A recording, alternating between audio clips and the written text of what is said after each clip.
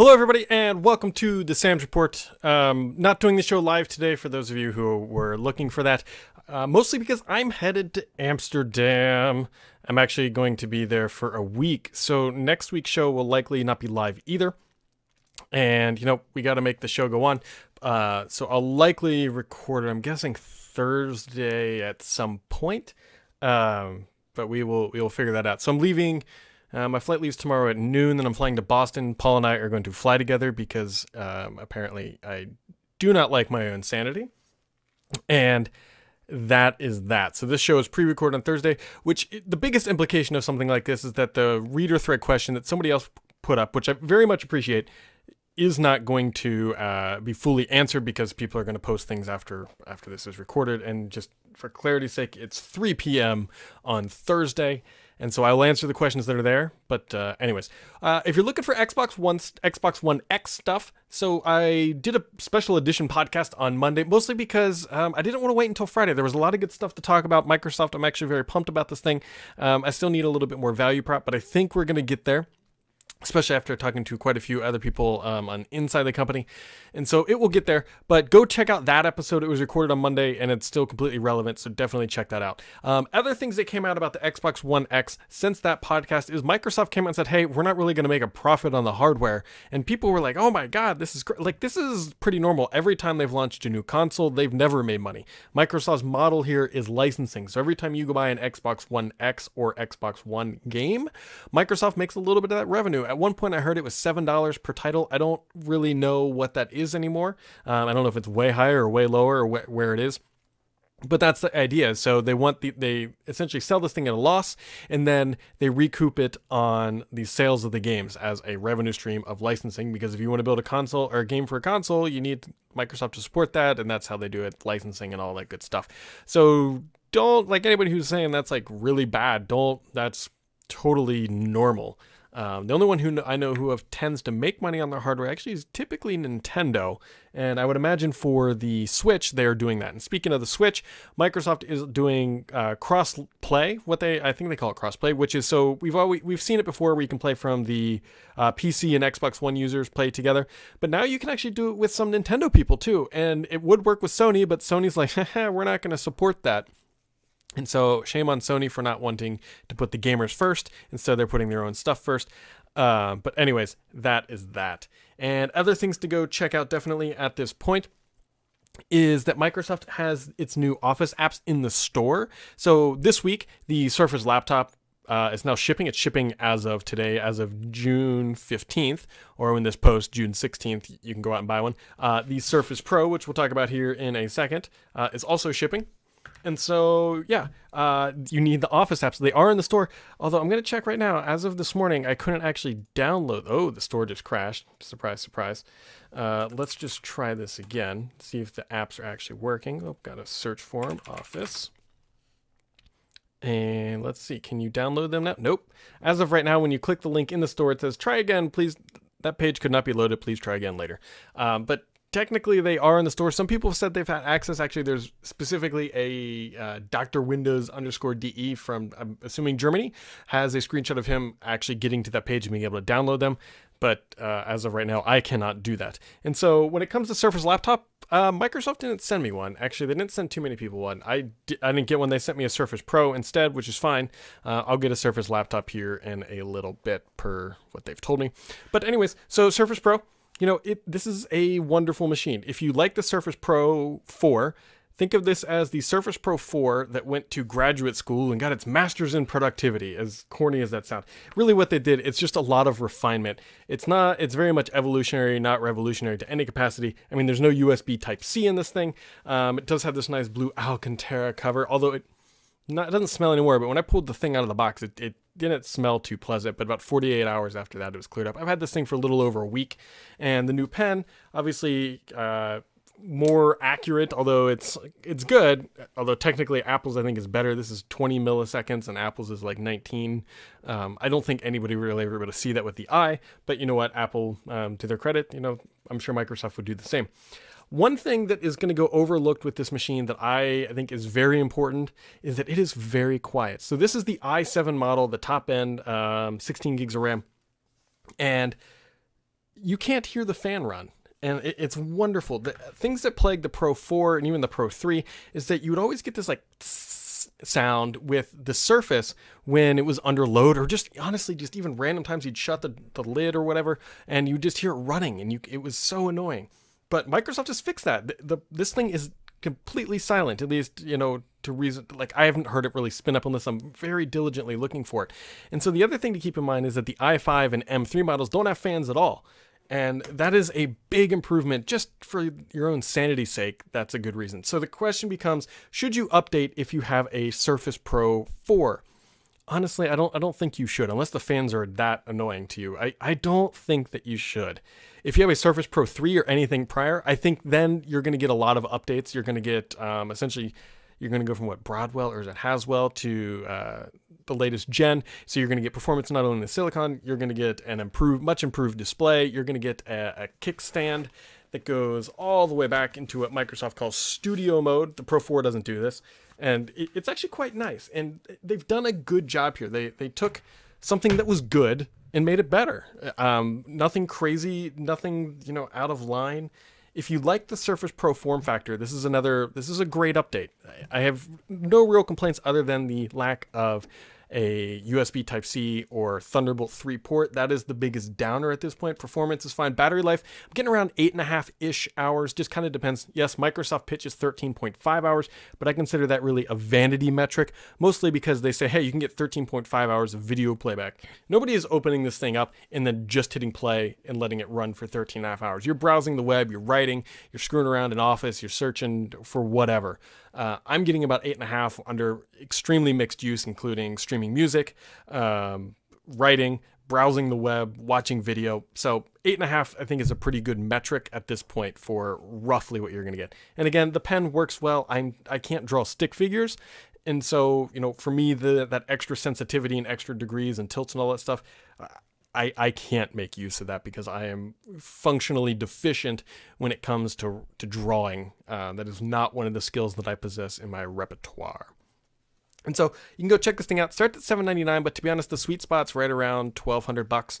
If you are a student, you can get a discount. That applies to both Surface Laptop and the Surface Pro. Actually, all Surface things, you can get a student discount. So keep that in mind if you're looking to buy one. And they're out now, so you can go grab them. And that's really about it. And also remember that if you do have a Pro 3, your pen and your type cover will work. So from that aspect, the upgrade can be a little bit cheaper because the type cover is $149, and the new pen is $100. It's not cheap. I don't know if Microsoft's trying to make up some margin on that, or if they're trying to push into Apple territory a little bit. But the new pen is not cheap. And it's also not shipping in the box. Remember that. So Microsoft told me that only 30% of people actually use the pen on a regular basis. And so they're not shipping it in the box. And there you go. That's the Surface Pro 4. You can go check it out. My full review is up on Petri.com. I am taking this machine to Amsterdam. I'm not going to take a Surface Book. I'm going to actually take the Surface Pro, and that's going to give me a full week of do or die because I will have no backup machines. That's the only thing I'm running, and so it will be interesting to go in that route. I haven't traveled with a Surface Pro device in a while. I use them around the house quite a bit, but this will be, full airplane. It's 9 hours flying for me to get to Amsterdam. Obviously, I think it's 10 hours to get back because of the jet stream and flying into that stuff, and so this will be, quite the test of this machine. And so I will, provide an update next week. Other things that are happening in the world of Microsoft, placeholders. I told you guys for a while these things were coming soon, and ta-da, here they are. Placeholders are here, or files on demand, and you can go check them out. You got to be an insider running the latest build, and there's instructions online about how to get that up and running. I definitely think it's worth checking out. Doesn't appear to be too buggy, but yeah, it's definitely got some things going for it. So other big news in the server world actually this week. So Microsoft announced on their server that they're moving Windows Server to rapid release. But it's going to mirror what Office and Windows are doing. And so what that means is you're going to have a long-term stability channel, not branch, but they're calling it long-term stability channel, and semi-annual channel. And so the semi-annual channel will actually update twice a year, feature updates, and the long-term servicing channel is like what you think of as Windows Server 2016. And so I would imagine the next one would probably be like like Windows Server 2019, something like that, and it'll most likely just be a roll-up of all the semi-annual channels into a long-term stability, which they're saying is 2 to 3 years. One thing about the twice-a-year updates on the server side, you can skip one, so you really only have to update your server software once a year. And Microsoft is fully aware, because I talked to them extensively about this, that it's going to be a very slow process to get people into a model where they feel comfortable about updating their server software twice a year. Even once a year is probably going to be a little bit iffy at first, but they're confident this is the way the market's moving. This is the way they're moving. I think it's fun, fine, and fantastic. You don't have to opt into this.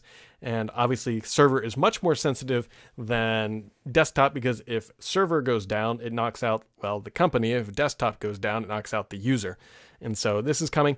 They're also repositioning Nano Server. Nano Server is only going to be for containers now, and they're doing away with like the infrastructure type workload capability. So if you're running Nano Server and you're doing infrastructure work with that server environment, you're screwed. They're going to reposition it as a container OS essentially, and they're going to cut it in half. It's like, I think 500 megs now. I think they said they're trying to get it under 250 megs, or they've already gotten it under 250 megs. So it's lighter, thinner, faster, but it's only for containers. And so if you are using Nano Server for infrastructure, they recommend going to Server Core, which is their kind of modernized version of Windows Server. They speak of what we think of proper Windows Server as Windows Server with desktop experience. They think of what you should be running your data center with as Server Core. And then there's Nano Server. So that's the other stuff. The last big thing on the agenda is that this week Microsoft released a new patch for Windows XP, and I'm assuming, and I believe Server 2003. And so they were listing state-sponsored attacks that were using this loophole. And so I have really mixed opinions on this. I wrote it up that this was a terrible mistake. Microsoft said for many, many years that they were done supporting Windows XP. They made it clear as day that, hey, we're not going to do this. And so when they start dropping updates for large exploits that are impacting that software, it sends a very confusing message. It's like, okay, Windows XP is Schrodinger's cat at this point. It's dead and alive. Microsoft says it's dead, and yet this is the second patch they're issuing for Windows XP, and they're still servicing it. And so how do they explain that to people who have these long-term contracts or long-term support contracts that are paying out the nose for Windows XP patches, and then people who are paying nothing are getting the most critical patches? So it's a real confusing message. They were saying it was a state-sponsored attack, and I fully agree that, they should. It's a damned if you do, damned if you don't, because there's still critical infrastructures, like some hospitals that are running XP, that is their own fault, by the way, being attacked by this and getting locked up and getting exploited. But at the same time, these institutions have had years to update, and if they can't update, maybe Microsoft, rather than offering support contracts, meaning, look, we'll give you a support contract, and in that you have to pay us $50,000, and we'll give you solid consulting advice on how to upgrade. $50,000 should get you enough consulting hours at least to assess the situation, how to update. But these hospitals have to move. Everybody needs to move off XP. It's a disservice to yourself. And the problem Microsoft faces is that if any version of Windows gets compromised, new or old, it's a black eye on them, because that's their code that was eventually exploited, even though it's XP came out like 15 years ago. So yeah, anyways, that stuff came out, and I don't know if there's going to be any more. Microsoft isn't saying. They keep saying this doesn't change the thing, that they're going to keep patching XP, but if they release another XP patch, they're just setting a dangerous precedent, especially when it comes to Windows 7. Because Windows people, I get asked this every time I do a presentation in front of a group, and like 2 weeks ago this happened. They said, what's the likelihood Microsoft is going to extend support for Windows 7? And I every time I tell them, they keep telling us that they're not going to do it. They're not going to do it. They're not going to extend support. But then they go and do something like this with Windows XP, and it undermines that message. And that's my take on that. We will see how it plays out if Microsoft ever issues another update. So that's the core news for the week. Let's jump into the questions. I know that there were some good ones and some that actually I tried to do some research on before the show, but I don't think I was able to fully find the answer. Thank you to Simard57. He created it. He says, want to confirm something about files on demand on the OneDrive. The blog says always available files are specific to a device.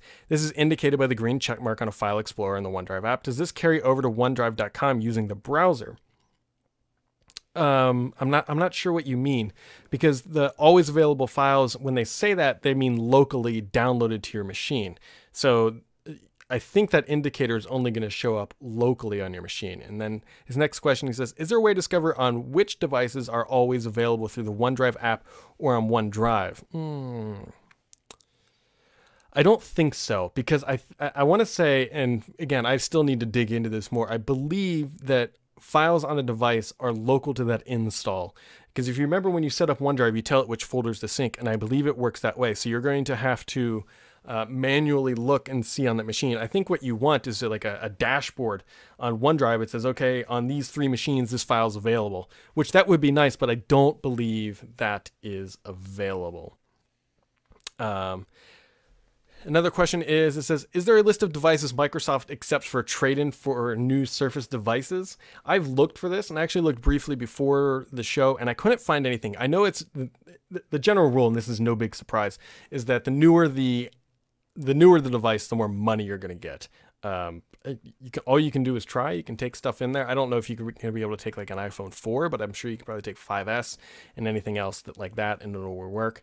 And the last question says, if I restrict Windows 10 Pro from installing apps from outside the store, will it perform like Windows 10s promises, as fast for 1,000 days as it does on day one? In theory, yes. What you don't know, or what you haven't been able to can't really determine, is what kind of crap is installed already in the registry and all that stuff before you turn it on. So if you do a clean install and initially enable that, that's the pitch. So I will be curious to see if it holds true. And so that's really it, guys. That's really it. The insider tip of the week is that, if you're looking to buy a Surface device, especially a mobile device that's not a Surface Book, this week is the best time to do it. You're going to get the longest amount of time before the device gets updated, especially for back to school. Now's a good time to start looking at buying that stuff. That's why this stuff is out now, is for back to school explicitly. Microsoft, I don't think they publicly said that, but that's why they're shipping them now. And so if you buy a Surface laptop, in the next couple weeks, you're going to have a very long life cycle where that is the premier device in that category from Microsoft. So if you're looking to buy, now is a good time. Surface Book is a little bit more dicey. We're thinking that it's going to get updated this fall. I would love a Surface Book in burgundy. Oh, that would be amazing. So we will look and see, you guys. That's really about it for this week. Just trying to keep it, I don't know, short. I actually can't see a timer on this view that I'm trying out. And so I will be around next week. I'm going to be in Amsterdam. So if you're in Amsterdam, we're actually doing a small meetup. I believe it's on Wednesday, and it's actually in Haarlem. So if you are in that area, definitely kind of check out Paul and myself's Twitter accounts, because we will be tweeting about that. Mary Jo Foley is going to be there. There's going to be some other good people actually from Microsoft and all sorts of fun stuff. And so you can actually find all the details on Office 365 Engage. You can still sign up if you want to come, but that's where we will be. News should be flowing as always, although it's going to be a little bit more difficult late in the evening, because Paul and I will be gallivanting around the fine city of Amsterdam. So as always, guys, have yourselves a wonderful weekend. If you're a father, have a happy Father's Day, and I will catch you right back here next week. Thanks for tuning in.